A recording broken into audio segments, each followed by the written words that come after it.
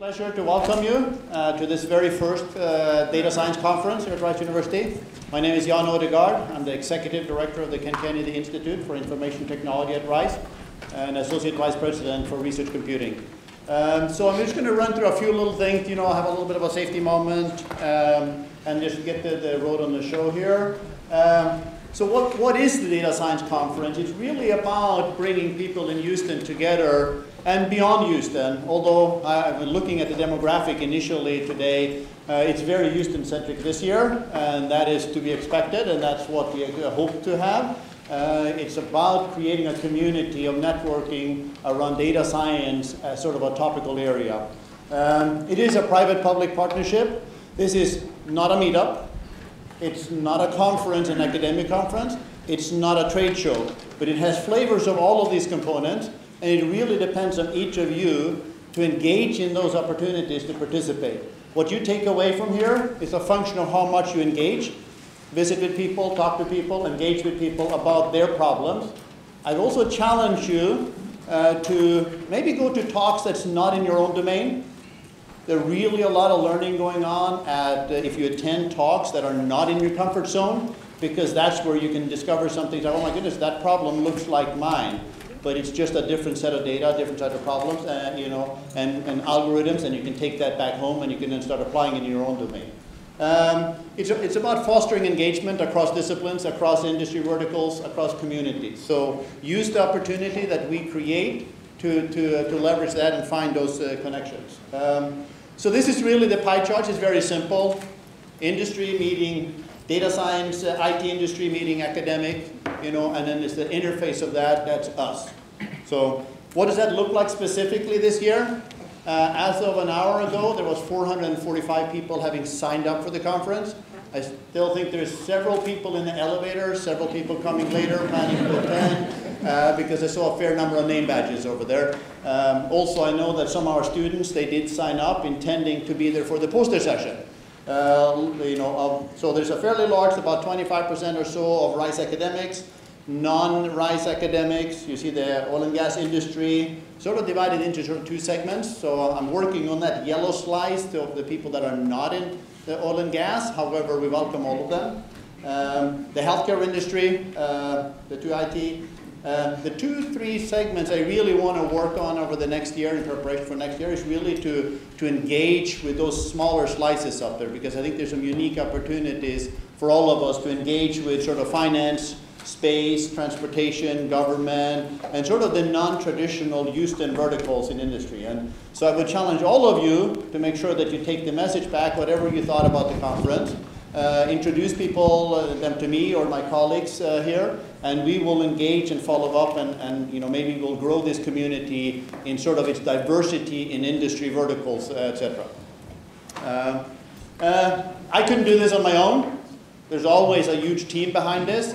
The program committee is certainly critical. I mean, if I can take a second, you can ask whoever is here from the program committee to stand up, and so we can recognize them. If you're on the program committee, please stand up. So there's several people here. Let's give them a round of applause because we have them.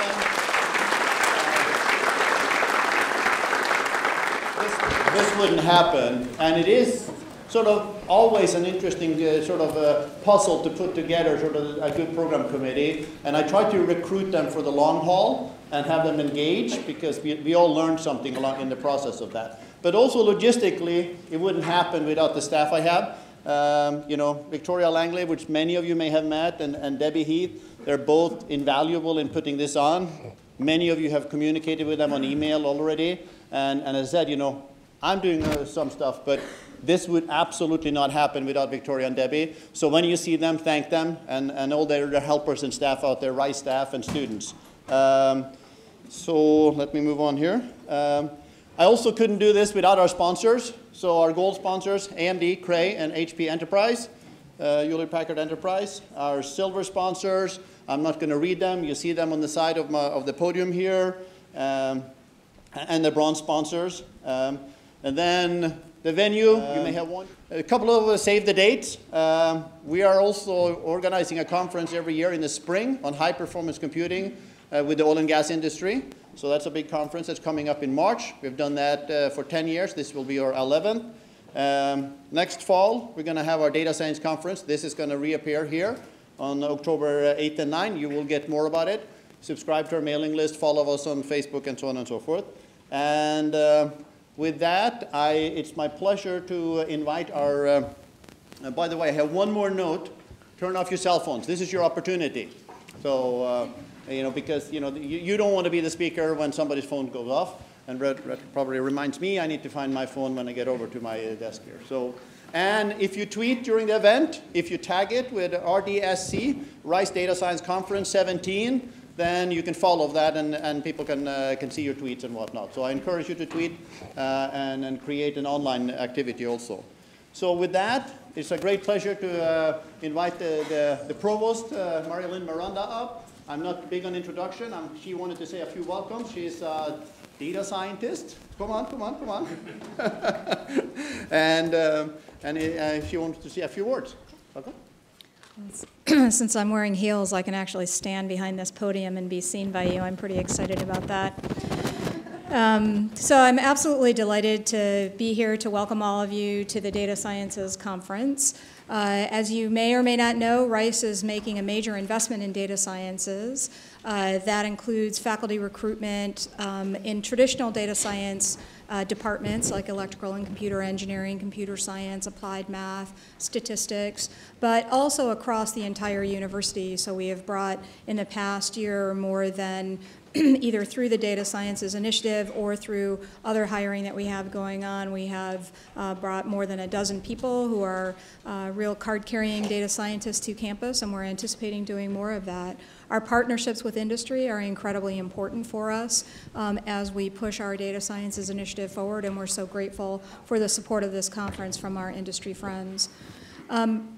When I first came to Rice 2 years ago, so as Jan mentioned, I'm in the Department of Statistics. I'm a data scientist. So for me, you are my people.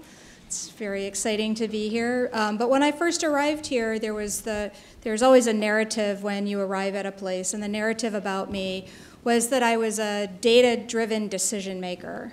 And which, when I first arrived here, on occasion meant that I was a soulless, godless person who didn't understand that values should play into decision making.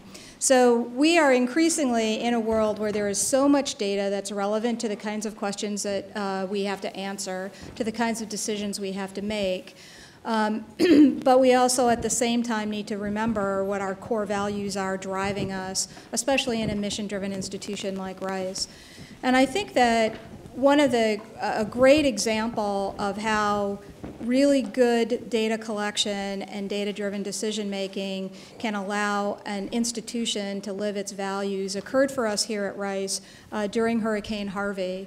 So as the extent of the impact of the hurricane, the likely impact became clear, it was very clear to us that we needed to get information as quickly as possible on everybody in our community. And we had a group of students who responded to a Facebook post. One of them, one of our postdocs, Max Grossman, is here. So we had these 5 young people who came in and served as great research assistants on this whole project. So it all got started, having that personnel power got started off of a Facebook post. And then we developed a needs assessment that just had 7 questions, and we made the deliberate decision that we wanted to get the answers to 7 questions on as many people as possible, as opposed to the answers to many more questions on a smaller number of people, because of course there's that trade-off. So the questions were, what's your name, and attached to that is their unique identifier, which we just used their email addresses, right? What's your address? Do you have children? Do you have power?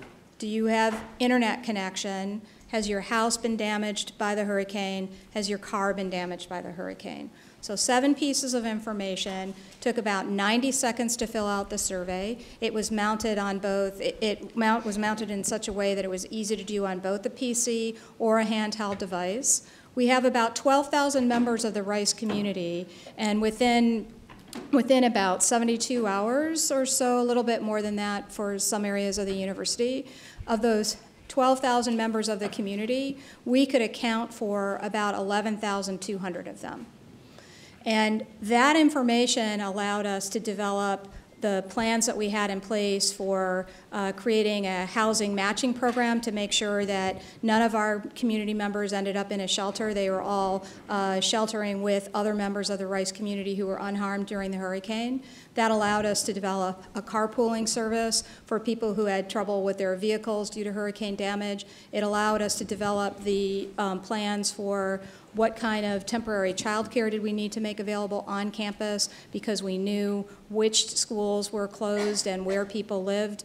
It allowed us to develop the financial assistance programs that we offered to students, as well as the financial assistance programs that we are offering to students and to faculty and staff. So it's a funny thing that you can collect 7 small pieces of information on most of the community, and it can shape a whole series of different programs and policies, all of which were designed to deliver what we call at Rice our culture of care, to indicate to people, we're concerned about you, we're worried about you, we want to know what's going on, we want to be helpful to you. So for me, when I think about data science, I think about the power of data science to transform our society in all kinds of ways technically, but I also believe that data science has the power to transform our society into a more connected and a more caring environment as well. It's not simply about just generating masses of data. I'm absolutely delighted that all of you are here. I'm looking forward to participating in the conference itself, and I'm very grateful to the Ken Kennedy Institute for all the hard work that they've done getting this organized. Thank you.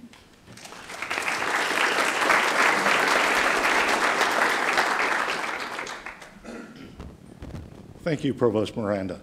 My name is Keith Cooper. I'm the co-director of the Ken Kennedy Institute. And on behalf of the Institute, I'm delighted to welcome you all here today.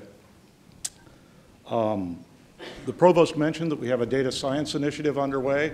As one part of that, we are looking for ways to interact with the Houston community, with the community beyond Rice's hedges. So if you have ideas on that, I'd urge you to pigeonhole either Jan or me during the breaks or during the networking sessions. We're interested in having those conversations. Now to the main event. It's my pleasure to introduce Eric Berger. You know, an academic gives an introduction that's an academic introduction. So let me say that Eric has an astronomy degree from the University of Texas. He has a master's degree in journalism from the University of Missouri, and he's a certified meteorologist. For 17 years, he was a fixture at the Houston Chronicle. Today, at the Houston Chronicle, he was a Pulitzer Prize finalist in 2009 for his coverage of Hurricane Ike. Today, he writes for Ars Technica, and of course, he is one of the moving forces behind Space City Weather. Weather prediction is one of those places where the combination of more data and more computation have radically changed our ability to understand the world around us.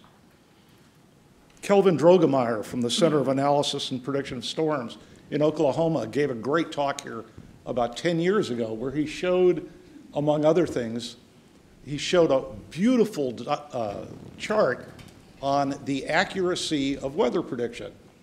The simple question, will it rain tomorrow? Plotting the accuracy of that forecast across all jurisdictions that the U.S. Weather Service made the prediction.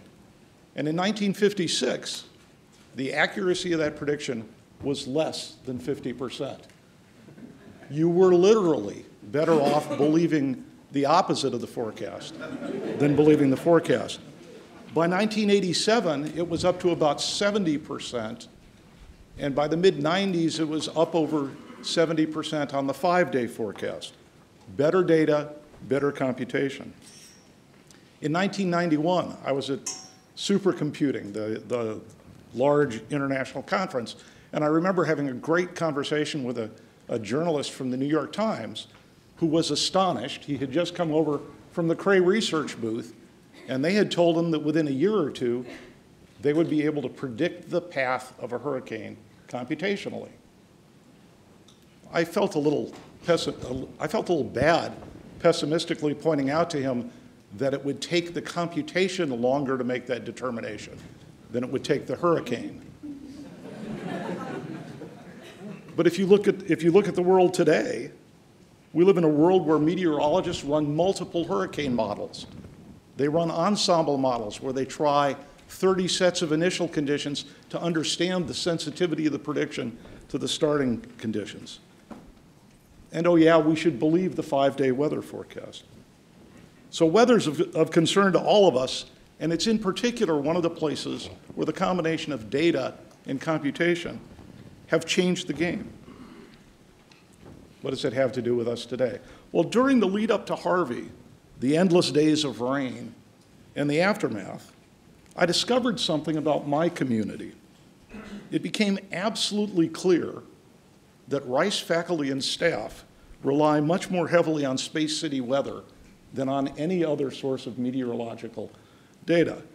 It wasn't just one person or two persons. Every Rice person I know on social media either reposted from Space City weather, liked it, or messaged me to tell me I needed to be following these guys. It's amazing, because in academia you never get unanimous opinion.